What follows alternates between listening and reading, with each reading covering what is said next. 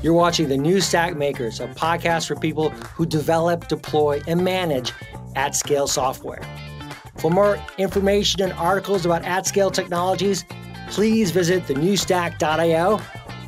Now enjoy the show. Imperva helps organizations protect critical applications, APIs, and data anywhere at scale and with the highest ROI. With an integrated approach combining edge, application security, and data security, Imperva protects companies through all stages of their digital journey. Hello, everyone, and welcome to another episode of the New Stack Makers. I'm your host, Heather Joslyn, editor-in-chief of the New Stack, and today we're going to learn from an ethical hacker about how unethical hackers can gain access to your applications and APIs, and we're going to learn some tricks for how to outsmart those malicious attackers. We're joined today by the aforementioned ethical hacker, Ron Masas, lead vulnerability researcher at Imperva. Hi, Ron. Hey, Heather. Hi. Ron, what does Imperva do and what do you do there? Imperva is a data and application security company. It offers products such as DDoS and bot protection, web application firewalls, and most recently, API security. My job there is basically to make the attacker job harder by continuously finding and reporting vulnerabilities in widely used software and services. Okay, and before we start, we just want to thank Imperva for sponsoring today's conversation, and let's get going. First of all, Ron, what is an ethical hacker and how did you become one? So an ethical hacker is a hacker that uses skills for defensive purposes mainly. So we go in, we look for vulnerabilities in network, in systems, in applications. And unlike unethical hackers, we don't exploit these vulnerabilities. We use them to improve the security of the product. As to how I became one, I started coding when I was a teenager. From there, I moved to software engineering. I did this for around 7 years. And during this time, I found myself learning more about secure coding, about different vulnerability types, and just really consuming all the information I can about security until I made the transition into security research. What are some of the common things you look for in order to find a vulnerability within an application or an API?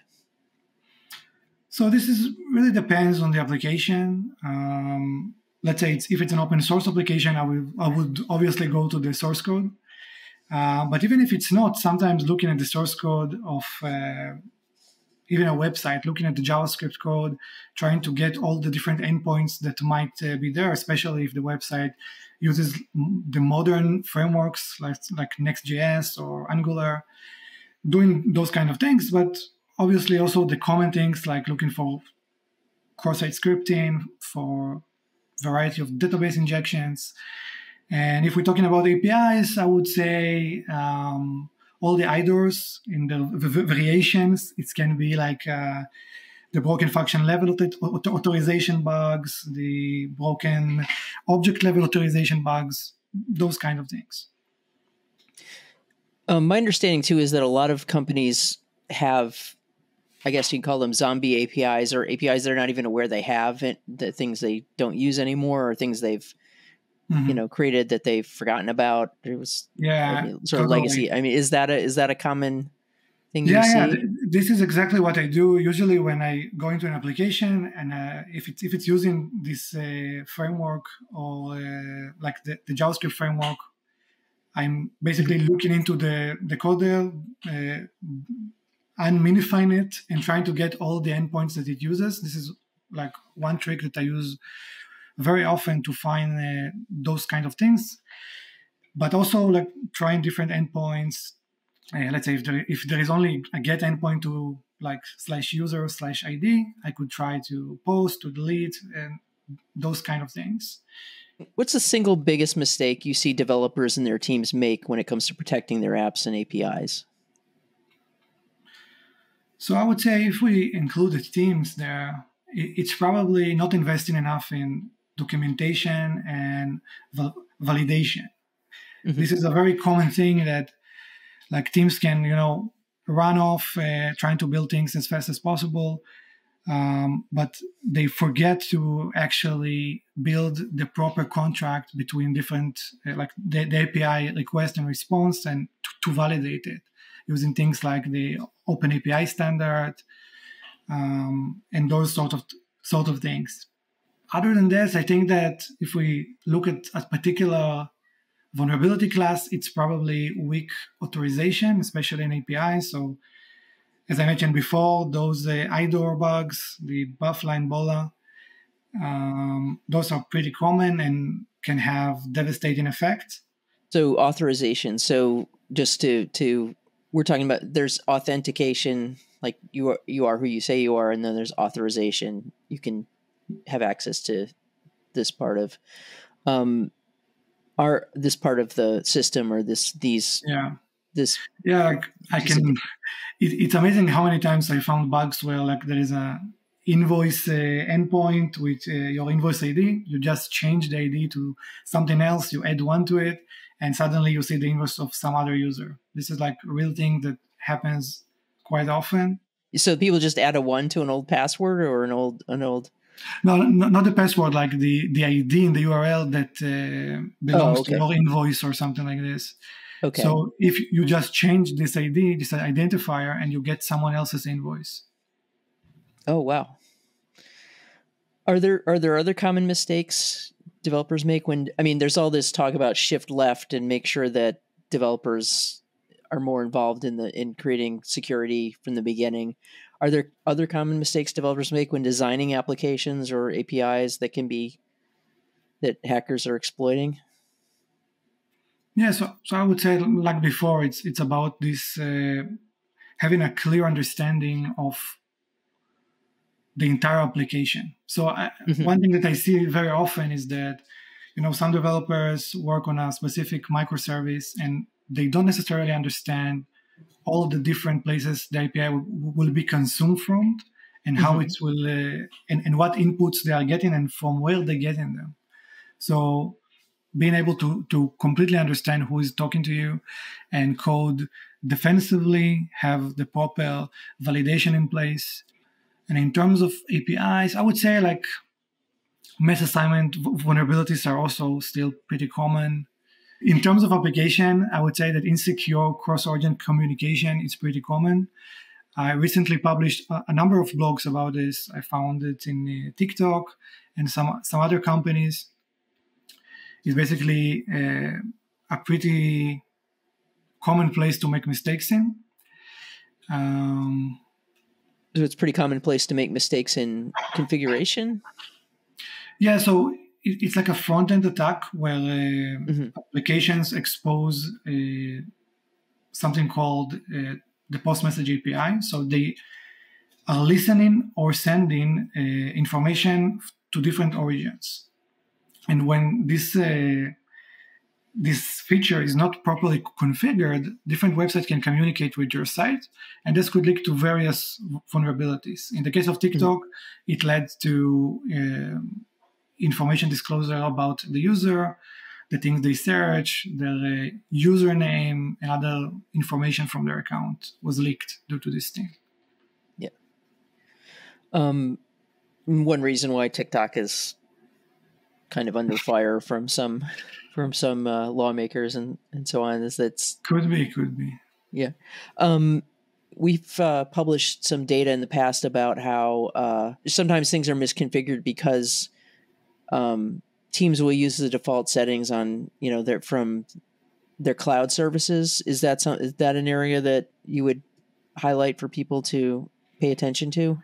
Yeah, I think it's definitely getting better. I remember that S3 buckets being exposed on the internet was a pretty common thing. So this was the default for some time, or it was easy to make it open without noticing it. But Amazon did a lot of good improvements in this respect. So I would say I'm optimistic in this sense, but obviously there is other default configuration that can definitely lead to other vulnerabilities. Can you tell us about some of the vulnerabilities you discovered in, say, the past year or so? And what was interesting in particular about them or caught you by surprise? Yeah, so I would say the most surprising one was a vulnerability I reported this year to Google Chrome. I found a vulnerability where the file input, basically, when you upload files, you use an HTML tag with a type of file.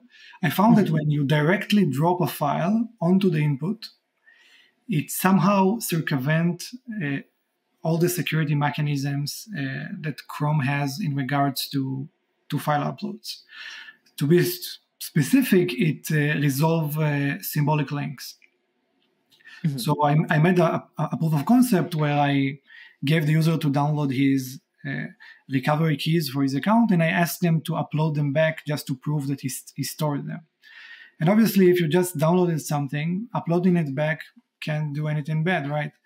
So it turns out that if you do it, I would be able to read any file on your operating system because Chrome recursively resolves symbolic links under this specific case. If you click on the file input, it's not going to happen. If you use the proper way to upload a file when it's dropped using the onDrop event, it's not going to happen. Only this specific action led to this issue.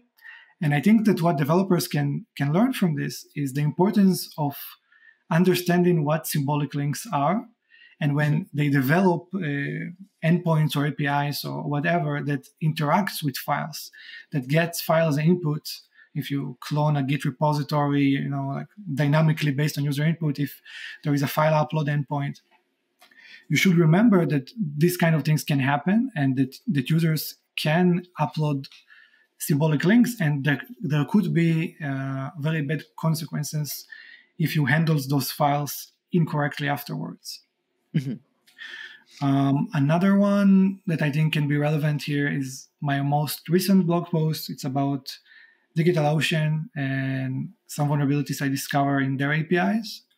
It was idle vulnerabilities, specifically broken function level authorization bugs. So specifically there, I was able to use a lower level user. So there is a role called biller that should only have access to billing information, but I was actually able to see all the team resource basically information, as well as doing some write operations when this was clearly not supposed to work this way.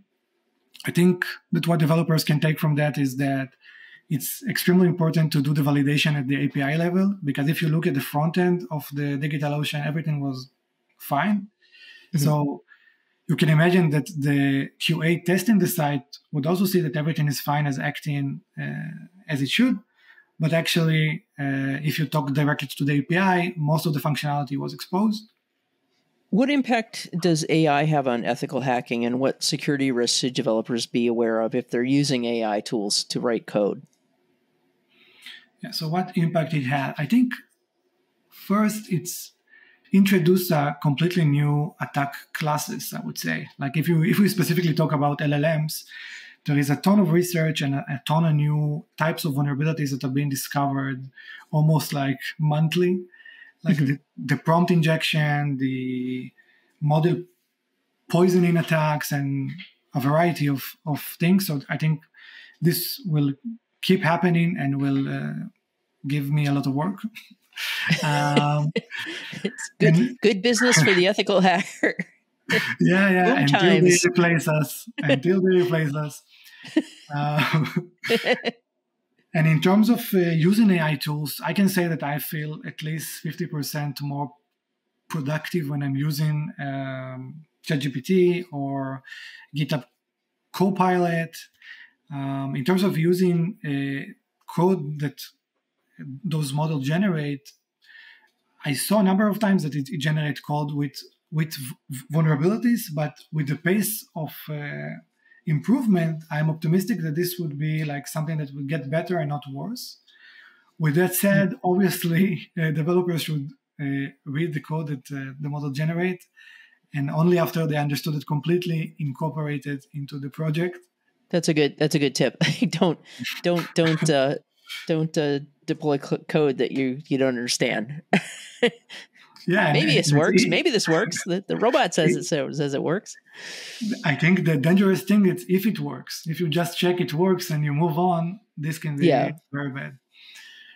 One more question. What should developers keep in mind when building applications or APIs to make them more secure? What are some best practices, some tricks to outsmart attackers that people should keep in mind? So I think having robust logging is very important. So you want to be able to log anything that is unexpected. This will help you recover from a vulnerability or detect that there was an exploit sooner. Having this planning, understanding who is going to consume your API or microservice is also extremely important. And embedding what so-called security champions inside the development team, I think it's also extremely important and lacking a lot of the time. I think that security teams often seems as like they are a burden of some sort on the developer teams, and it's very bad. I think that it creates some kind of fatigue in the developers, and I think that it's something that should come from within the team, like treating security as part of the development process truly, and having someone that is really curious about this and incorporate this into the development lifecycle. And code reviews. I think code reviews is also very important and can also be used to educate the developers as they submit code. Yeah, you mentioned that developers sometimes are resistant to the security, having a security champion or having to think too much about what they perceive as too much about security. Do you have any advice for sort of breaking down that cultural divide between developers and security experts?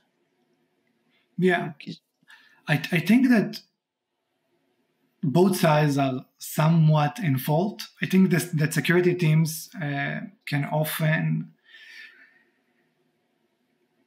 seems to make a big deal of something that is not really a big deal. So let's say that there is some dependency that is not patched, which is bad. You should update it. But I think that there is a difference between a dependency that is not patched, that is exploitable, and just a dependency that we can upgrade.